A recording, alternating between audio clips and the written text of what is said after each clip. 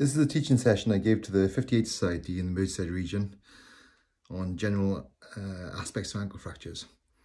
It doesn't include syndesmosis or posterior malleolar fractures, although both these videos can be found on the Liverpool Foot and Ankle channel. I hope you enjoy. Welcome everyone. So those who don't know me, my name is Lyndon Mason. I am one of the foot and ankle stroke trauma, stroke major trauma surgeons at Aintree and the other Liverpool University hospitals. And my remit today was ankle fracture. So as ankle fractures in itself as a topic is more than just this talk. So I'm going to concentrate specifically on the basics of ankle fractures for this, covering all the literature and everything that you could hopefully ever want for your FRCS. Okay, so I'm going to go through the anatomy, the diagnosis, treatment, and then the post-surgical elements. The anatomy, I'm going to go through the joint, ligaments, and stability. So first, the joint. So this picture on the left-hand side is from the work done by those in the Barcelona Anatomy group. There's quite a few papers that they've put out, and I will go through some of these coming shortly. But basically, you have the talar dome. Talar dome is a bit of a saddle shape. It's wider at the front and narrower at the back. You also have the lateral talar process and the medial process. And the lateral and medial take about 10% of the weight when the majority weight is taken over the talar dome. Inferior surface of the talus, you then have the posterior facet, as you can see here, the medial and anterior facet, and then the navicular, quite clearly seen in this other cadaveric photo. We've kept in the acetabular pedis here, which is your navicular, the spring ligament, which has an articular facet in it, like a meniscus, like in your knee, exactly the same type of tissue. And then this then continues to descend down to the sustentaculum to form your spring ligament. Okay, so the other ligaments of the ankle. If anyone wants to read this further, it's a beautiful paper by the Van Dijk group, but the majority of them are actually from the Barcelona group. So this is your lateral ligaments. Most of you should already know your ATFL and CFL, so anterior talofibular ligament and calcaneofibular ligament, and also the anterior inferior tibiofibular ligament. The posterior talofibular ligament is not witnessed here, but we'll go into that now. One thing that some of you might not know is that where your CFL inserts, there's also another band that comes off this lateral confluence of the CFL. And what's important about this is actually when you are going from plantar flexion to dorsiflexion, your ATFL becomes slack, but this lateral confluence actually remains tight all the way through range of motion, which is quite important. And you also have this posterior talofibular ligament. You can see here, this is actually on the undersurface of the fibula rather than the on top of the fibula like the other two ligaments. And actually, if you take it off, it does actually continue straight onto your ATFL. So your ATFL and PTFL really are the same confluent ligament. And where it inserts is on this lateral facet of your talus. This is one of my cadaveric papers. You can see I've taken off ATFL and CFL, and you can see that it prevents rotation. On the medial side, you have the spring ligament. You also have other ligaments inserted into the spring ligament that all come off the sustentaculum, and this is the superficial deltoid, and they all are together. And then you have the deep posterior deltoid, which go into the importance of that later. But just so you could note that the superficial deltoid is attached to your calcaneum, not your talus. And again, I'll go into the importance of that later on. This is a cadaveric picture of that from the pictorial assay of the ligaments of the ankle.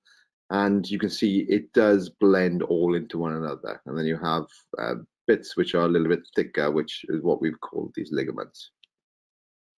Stability wise, so this is from the AO principles.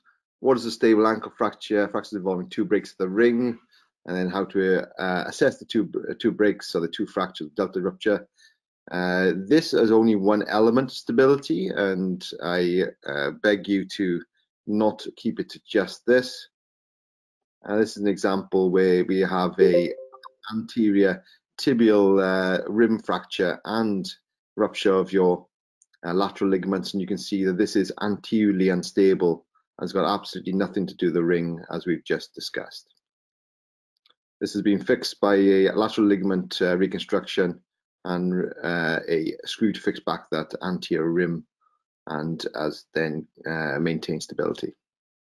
So I wrote this paper a little bit earlier this year, got published in January, on ankle stability and ankle fractures.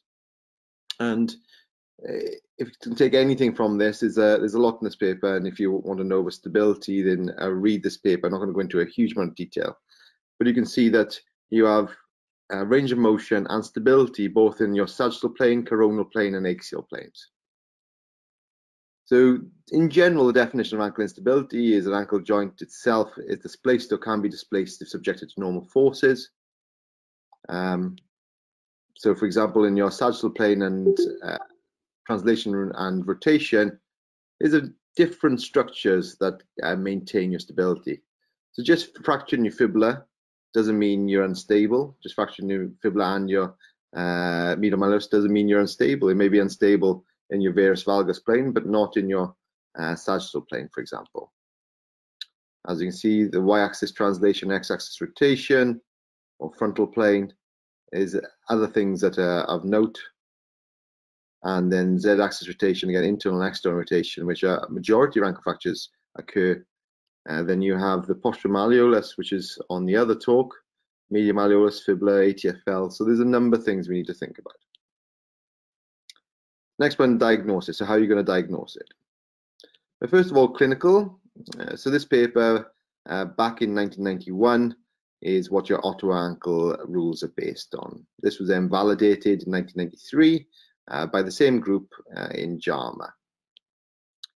Well, they found that the potential reduction in radiography estimated to be around about a third. You didn't need x-rays if you were able to use these for your diagnosis.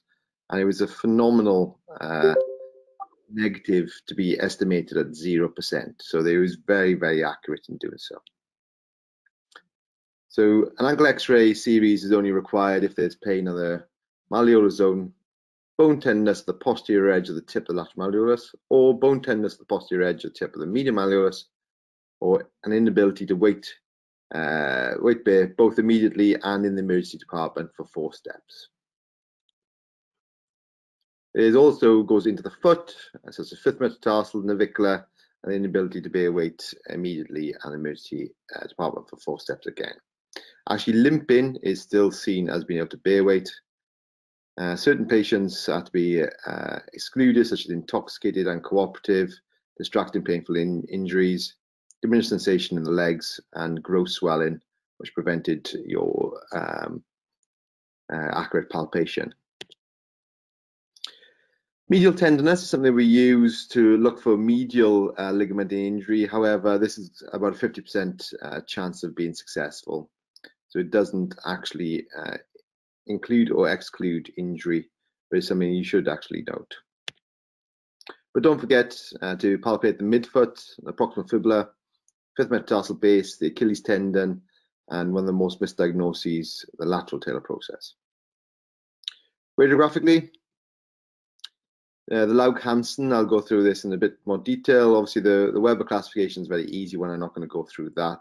But in regards to the Laug-Hansen, based on a 1949 paper, if you take from it 2 principles. Firstly, the fractures you get is a transverse in a tension force applied.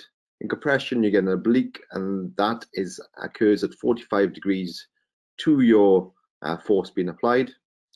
Bending force, you'll get a butterfly, and torsional force, you'll get a spiral.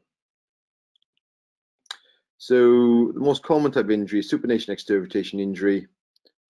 You can see that this has a deltoid and a fibular fracture. This one has a oblique fracture or anterior clavicular fracture of the medial malleolus, and again a spiral fracture of the fibula.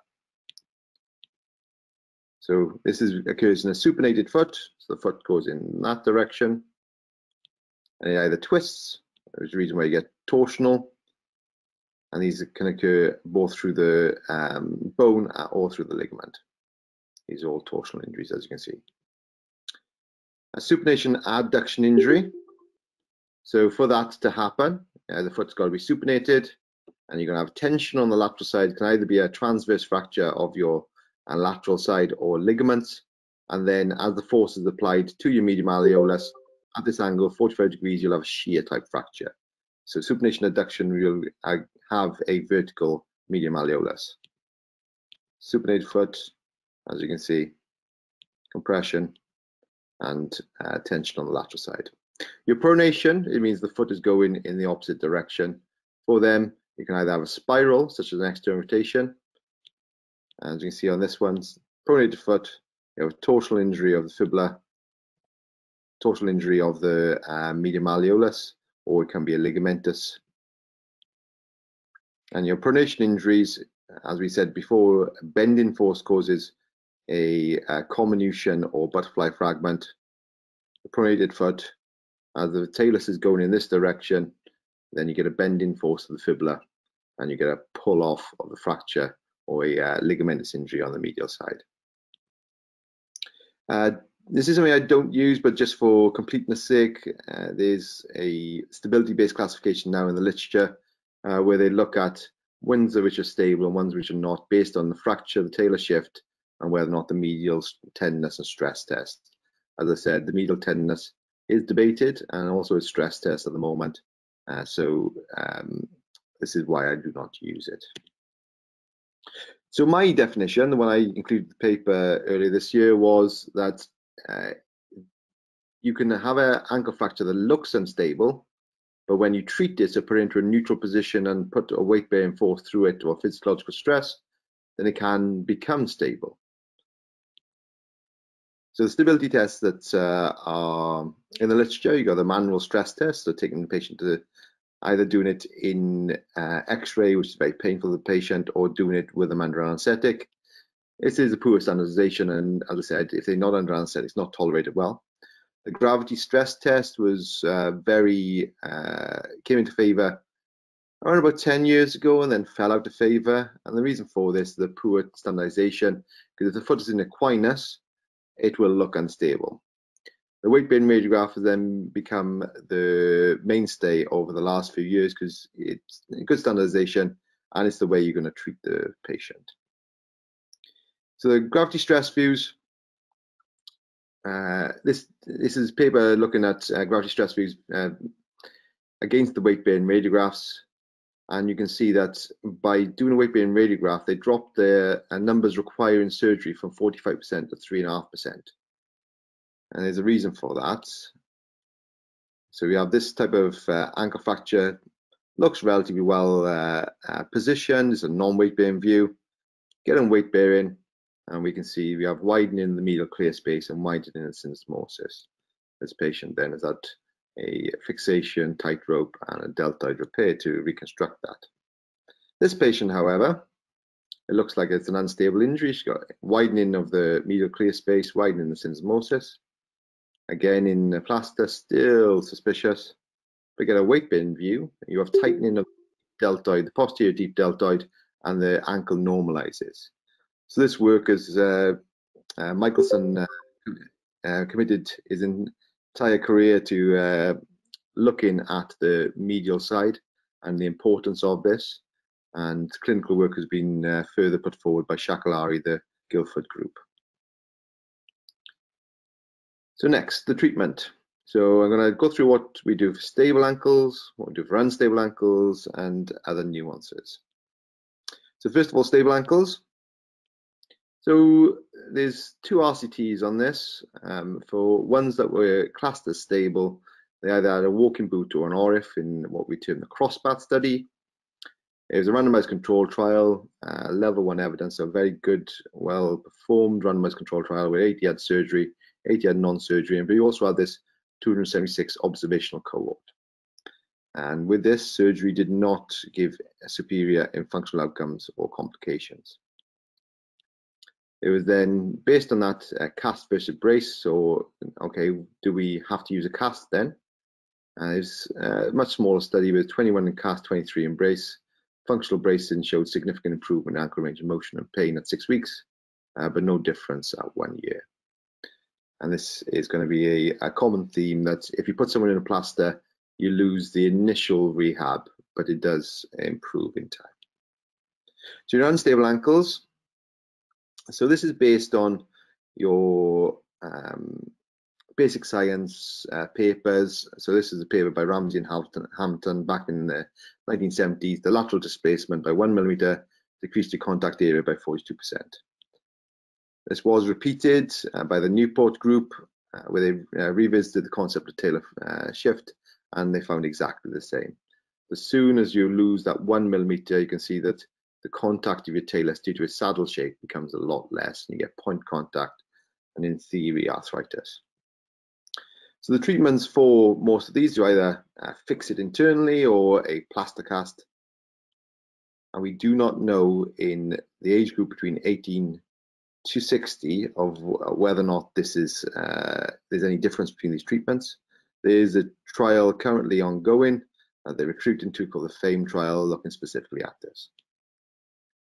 So if I'm going to discuss treatment, I'll discuss specifically open adductor fixation, because this is what's more commonly done. So with the fibula, we need to check fibula length when we do so. So the lateral side is convoluted. Fix the medial side first, because this then will maintain or achieve your length most commonly. You might need just a few millimeters rather than the greater discrepancy that you get initially if you don't fix the medial side. Use a bridge plate if no interfragmentary screw possible, and use lateral tailor process as a guide to fibula length. It's not always true, and I'll show you instances it don't. But you can see as the fibula ascends, if the ligaments are not intact on the lateral side, you will get a space between the distal end of your fibula and the lateral tailor process, and also the tubercle. So the anterior, the HFL tubercle, if that ascends proximally, then you lose the Shenton's line. So this is an example of one that wasn't possible. This is a fracture, very comminuted fibula, which has been unfortunately been fixed too short, and you can see that that tubercle. So even though the lateral tailor process and the fibula are in the right spot, both there and on the CT, the tubercle has gone superior, and therefore, because the width of the tubercle is bigger than the width of the incisura, you will naturally get a lateralization of your talus.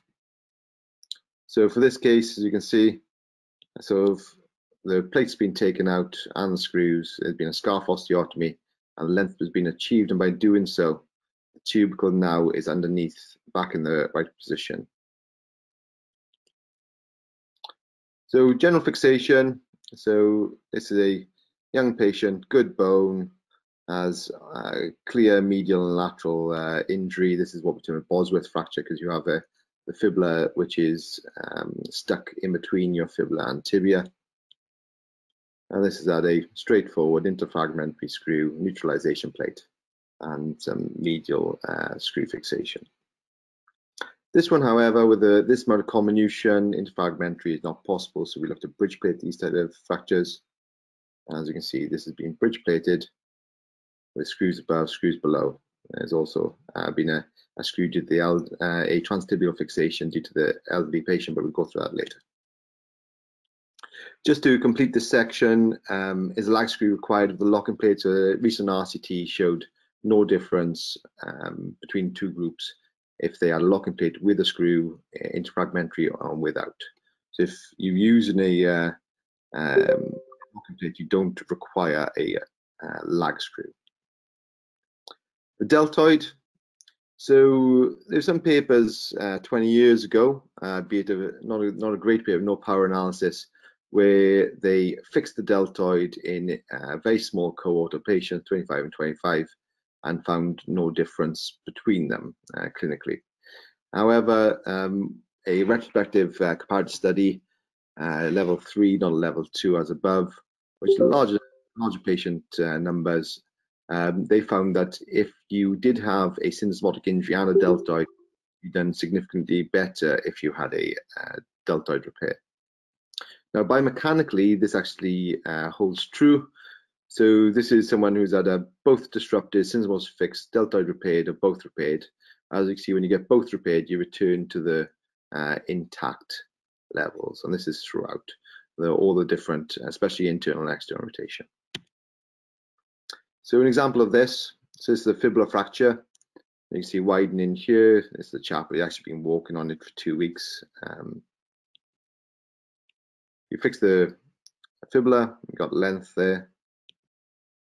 And when we stress it, we have opening on the medial side and opening the syndesmosis. You can see the difference between that and that. So we fix the syndesmosis, and now when we open it up again, so this is one where we're not stressing laterally. This is one where we are, and you can see that the calcaneum is swinging towards the lateral side. And the reason for that is the superficial deltoid is not working, and so your tightrope really between your medial malleolus and your sustentaculum is not there, so it allows your hindfoot instability. So if you're planning to walk these patients early, this can be a problem. So I've repaired this superficial deltoid, not the deep, and now when we stress it again, you can see the hindfoot does not swing. So this is another example of this. You see with a lateral stress, you can see this opening up medially and this hindfoot instability, and that can be reconstituted with a superficial deltoid repair. Medial malleolus.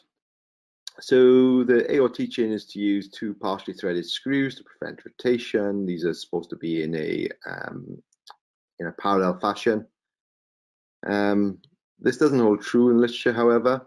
This was a paper that they looked on cadaveric biomechanical study, partially threaded versus fully threaded, and found the fully threaded without the lag component had the most compression.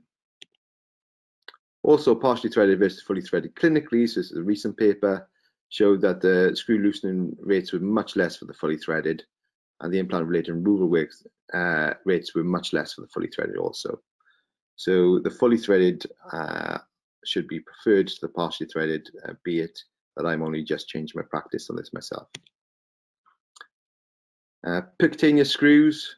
Some people do percutaneous. I do this if I find the medial malleolus is in a very good position after lateral fixation, but there is a higher rate of non-union theoretically due to the periosteum being in the fracture site. So other conditions, so first of all, the osteochondral lesions. Those who scope all the ankle fractures have found that your osteochondral lesions can be as much as half of those ankle fractures. First of all, there was a very small RCT, 10 versus 9, found no difference in function scores if you did scope an ORIF.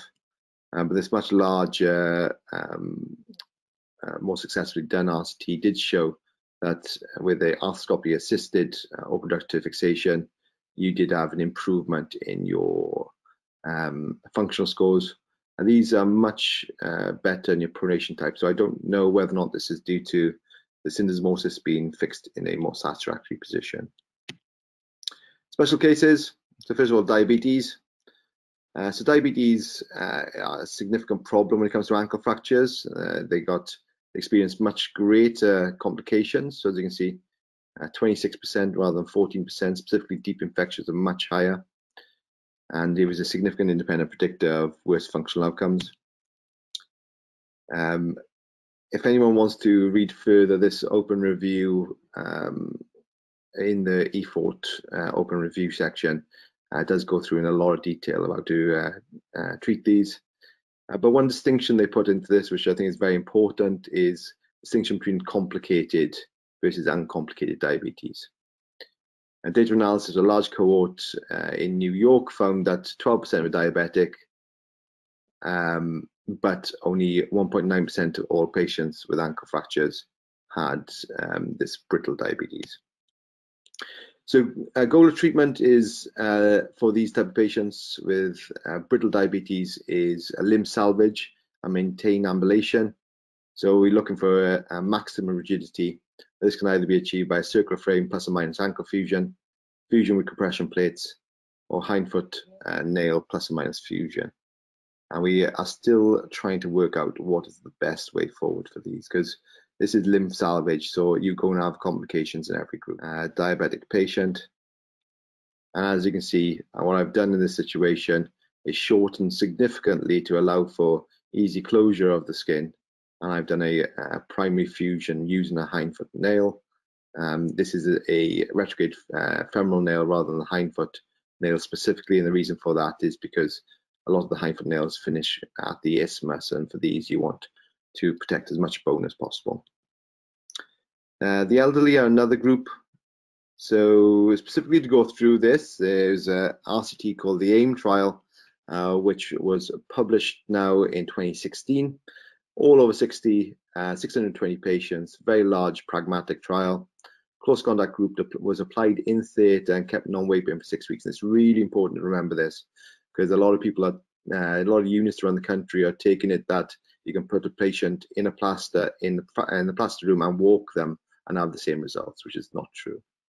At 6 months, there was no difference in functional scores compared to open reductive fixation. Infection and wound breakdown were more common in surgery, which would be expected, and radiological malunion was more common in the casting group. They have done a letter publication within JAMA as a follow-up to this for a 3-year follow-up, with now down to 450 responded.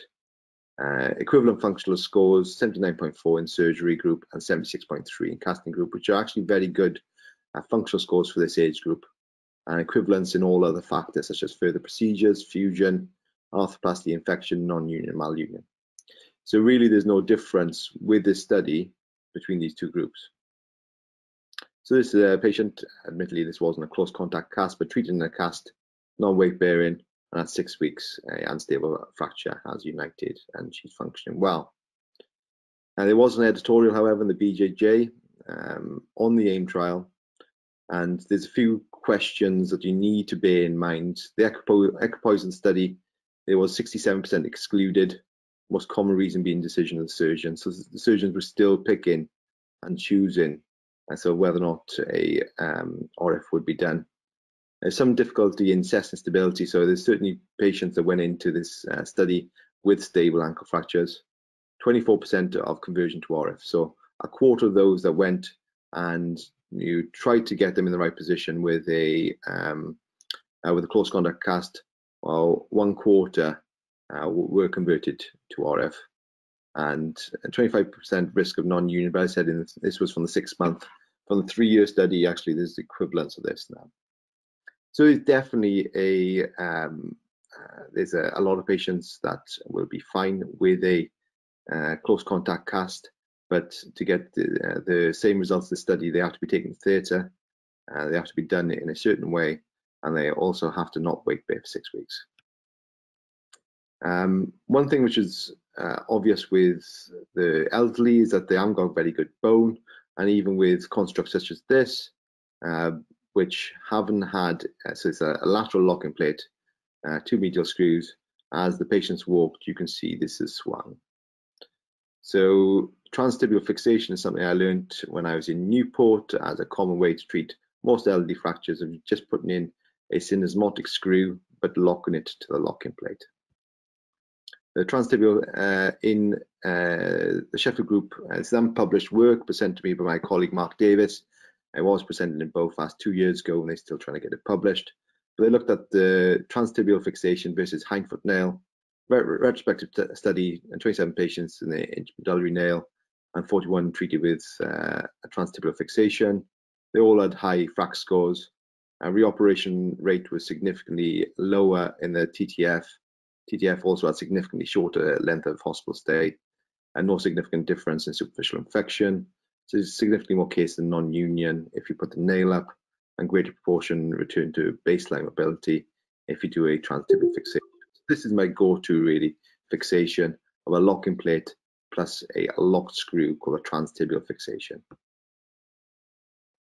It's not only those above 60, when you get above 80, things get a lot worse, and this paper showed that for over 2,000 ankle fractures. There was an increase in 30-day mortality. So post-surgery, the nuances of this, first of all, outcomes. So there's a regression analysis, a very large paper regression analysis on looking at what factors give you poorer outcomes.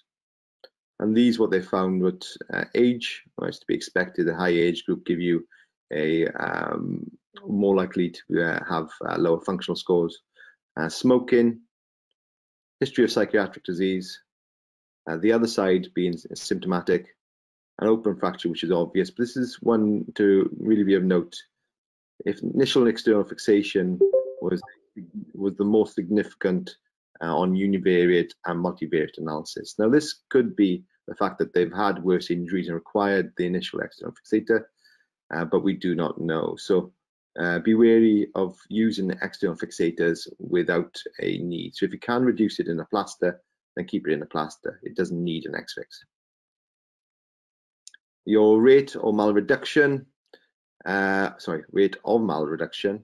So this bit was actually after our group published on it, but I'd like to do this one first because it gives a point that this is around the country where with all surgeons, this being a general surgical procedure, being ankle fractures, be done usually as the registrars cutting their teeth on these such cases, but as you can see, the rate of malunion is a third of patients.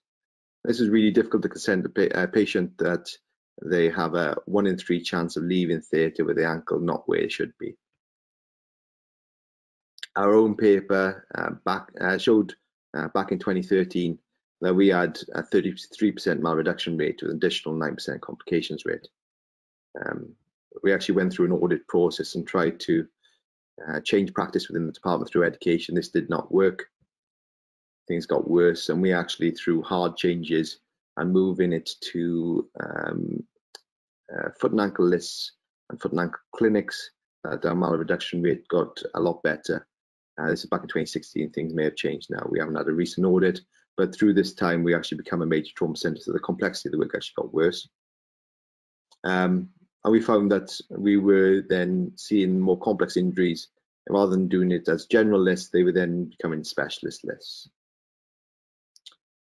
Does this make a difference? So we included our data from the initial audit and the functional scores and combined this with Leicester, who also done a similar audit with the same results. 6-year clinical follow-up recording malunions and outcomes.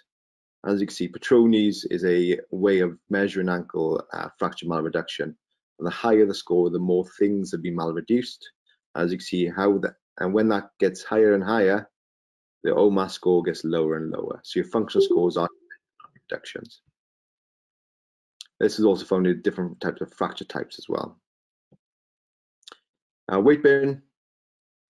So there's a very big discrepancy across the country with how quickly people are weight beared after surgery, for example. So this randomized control trial comparing weight bearing in boot and range of motion exercises at 2 weeks versus the cast and non-weight bearing. There was a significant difference in range of motion and functional scores at 6 weeks, but then this peters out to 12 months. You can see this difference here, but then it catches up. So for getting people back to work earlier and getting people back to sport earlier, getting a range of motion early is preferable, but there's no difference in the long term. This RCT comparing unprotected non-weight bearing, protected weight bearing, unprotected weight bearing, 115 randomized. They actually terminated this early because they said that they'd already found the difference. And as you can see, time to return to sports and your OMAS score, it was at 6 weeks that it was found.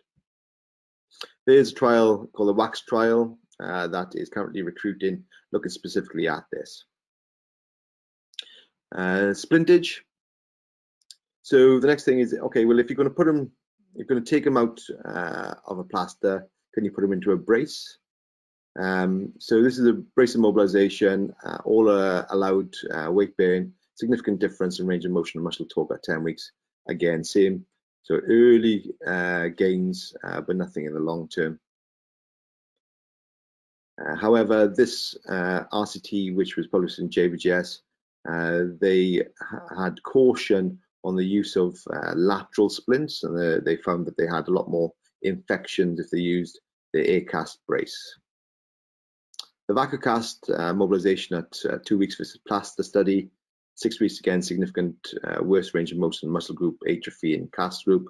At 12 weeks, there was no difference. This is a cast boot, and this is the one that we use in our department. This is a pilot study before the A trial, which showed that actually a walker boot was much better at getting your pain levels down at the 6 weeks mark. And the A trial with the ankle injury rehabilitation is currently recruiting, looking specifically at this, or whether or not to use a cast or a brace following surgery. Rehabilitation. This is the only trial that's been done on this, called the EXACT trial. So removal of immobilization, 108 added VICE alone, or 106 added focus rehab, so ICC in physiotherapy, and they found no difference in functional scores at 1, 3, or 6 months. But I guess for this to be successful in any department, the advice has got to be true. Thrombosis prevention. So the RCT between delta power and a placebo, 136 in each arm. This one actually done phlebography and was quite surprising. So this is not clinically proven, but radiologically proven DVTs with pretty high rates, but no difference actually between if you were on low molecular weight heparin or not. And the RCT between delta power and a placebo are quite large numbers, where they're looking at clinically important. The rates were around 1 to 2%. Again, no difference if you're on low molecular weight heparin or not. The current NICE guidelines have been changed recently, which they say consider the low molecular weight heparin for people with lower limb immobilization whose risk of VT outweighs the risk of bleeding. So this is, they put us back in our court of whether or not we feel that the VT risk outweighs the risk of bleeding. Just coming towards the end now, so compression stocking. This is a very interesting one because I don't know many places around the country that do this, but they looked at between a tuber grip and a graduated compression stocking after surgery and found that the ankle circumference of the swelling and the functional scores markedly improved with the use of graduated stocking. Driving. So most of your patients will ask you, okay, doc, so can I drive yet? There's a few papers, and this is probably the most successfully done in my opinion, where they looked at the reaction times in a simulated driving and found that, as you can see here, at 6 weeks, you were pretty much returning to normal. So 6 weeks was deemed as a safe time to return to driving after an ankle fracture. So to conclude, knowledge of anatomy is extremely important. Well, with anything we do really. Think about the stability in all planes, not just the varus valgus. Not all fractures require surgery, and that is definitely true. It's trying to work out which ones would benefit, the benefits outweigh the risks. If you go to operate, then ensure you get a reduction. There's certainly sort of high rates of this around the country. And weight bearing and moving the ankle as soon as possible gives you a very good initial gains, although these are not kept over time.